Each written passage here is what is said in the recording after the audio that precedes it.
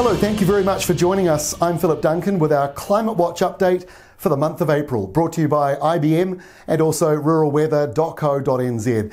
And to be honest with you, the setup as we go into April is looking pretty classic for this time of the year. This is basically the animated wind map with air pressure thrown into it.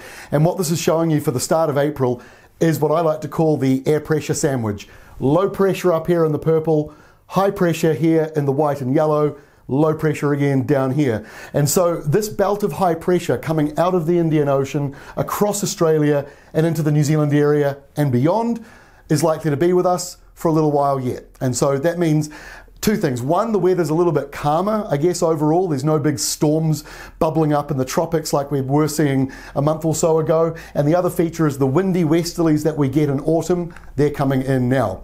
So let's take a look and see what's going on at the moment. Soil moisture levels in the North Island, 30 centimetres deep. And what we're seeing is a lot of the map here, orange and yellow. So you're around about 50% to 0% of your normal moisture levels. So it is pretty dry. I think many places here in the eastern North Island are probably driest compared to other parts of the North Island. While it looks a little similar everywhere, we are noticing, certainly in central and southern parts of Hawke's Bay, that is particularly dry in that region. Soil moisture levels in the South Island are quite similar to the North Island. Western areas aren't as dry as the eastern areas, but southern areas like Southland, bit of both. Some parts of Southland, not too bad. Other areas are still very much drier than average. So as you can see, the eastern half of the South Island is definitely leaning in that much drier than usual category for the soil moisture levels, except over here on the western side where it is actually a little bit more normal.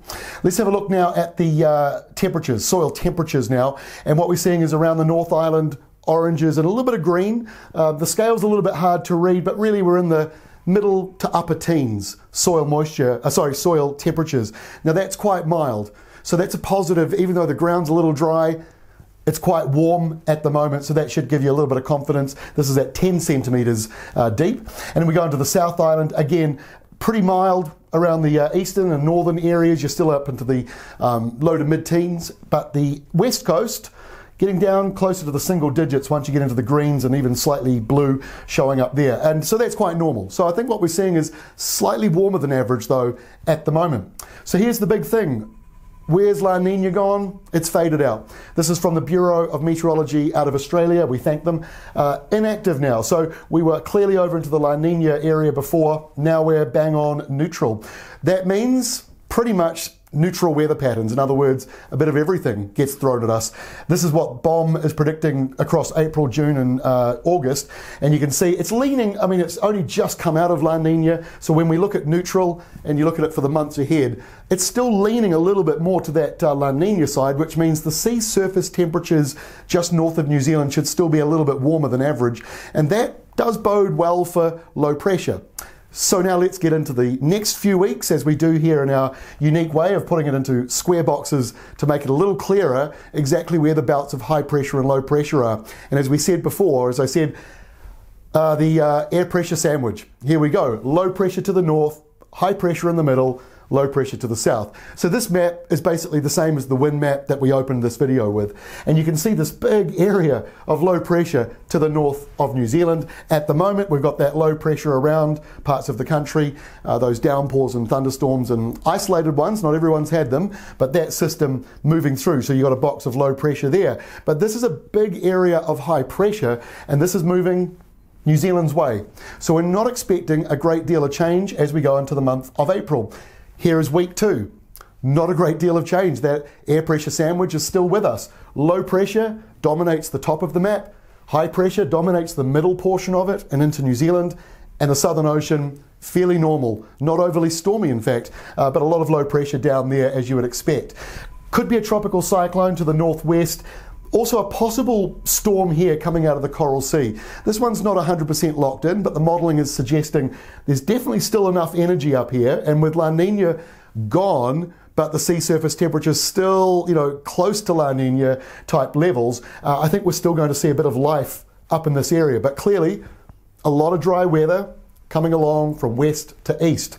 We get to week 3 of April, and again, not a great deal of change. We've still got lows all up here, potential cyclone, We've still got a big block of high pressure moving into the southern side of Australia from the Indian Ocean. Then that drifts over into the Tasman Sea and towards New Zealand. But there's the leftovers of that low from week 2. This is the current modelling. It might move around a wee bit, but you get the idea that there's still some kind of path out of the tropics into the New Zealand area. It's very weak, as we've seen with the low this week, the last days of March. Hit and miss downpours. Not everyone got the relief they were hoping they would get, and this will probably be a similar setup. Why is it so hard at the moment to get rainmakers in? It's this big block of high pressure on both sides of New Zealand. It's really making it hard to get these rainmakers to come in and deliver proper rain. Even with that low, 1030 hectopascals on one side, 1035 on the other. That's really high air pressure, very hard to get a rainmaker in there. So even though, yes, there's a bit of low pressure, the chance of it being really significant, unless it turns into a storm, the high pressure systems are just dominating at the moment. Rainfall for the next 7 days. So the first, we'll go into rainfall now. This is the next 7 days, the departure from normal, and this map is thanks to the US government. And what it's showing in blue is wetter than average, red drier than average, and white bang on normal rainfall. So around the New Zealand area, it's leaning drier than average for the most part. This map capturing perhaps a little bit of that rainmaker we're seeing at the very, very end of March and the 1st of April. But after that, a lot of that dry weather coming out of Australia will be moving our way. And as you can see in Australia, very different to a week ago, where it was all blue through this area. Now that blue is out at sea. That's that potential storm moving towards the New Zealand area. But, we've got to wait and see. So let's get to the next map. This is showing rainfall right through till April 16. So this is the next couple of weeks. Now these maps can be a little hard to get your head around. So what I've tried to do this time around is put into the boxes the areas that have got almost no rain coming, because I think that's probably more important to see where those areas are. Because then you can work out whether or not you've got a chance of rain. And so what we're seeing is a lot of dry area, these white boxes showing rainfall numbers down here, just 0.2 millimetres up to about 30 millimetres. That's over 2 weeks worth of rain, and many of these areas in the boxes are getting just a few millimetres of rain. So you can really see that big high pressure belt or belts moving through and keeping things very dry. No rainfall at all through that part of Australia, very different to a week ago. So what does it mean in New Zealand? Well, it means those high pressure systems are coming in and they're kind of fading out.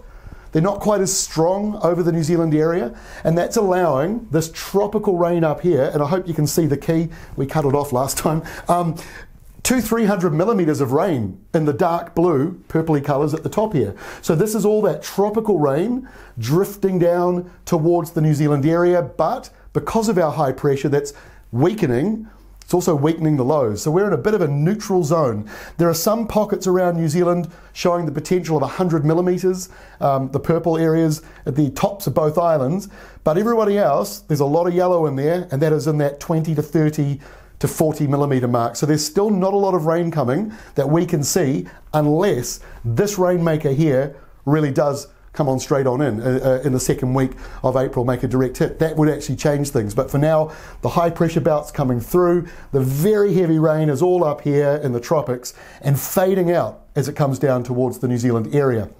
Let's have a look at the IBM outlooks now. This is for the next month ahead, precipitation and departure from normal. So what you're noticing is they are expecting the top half of the North Island to lean just a little bit wetter than average.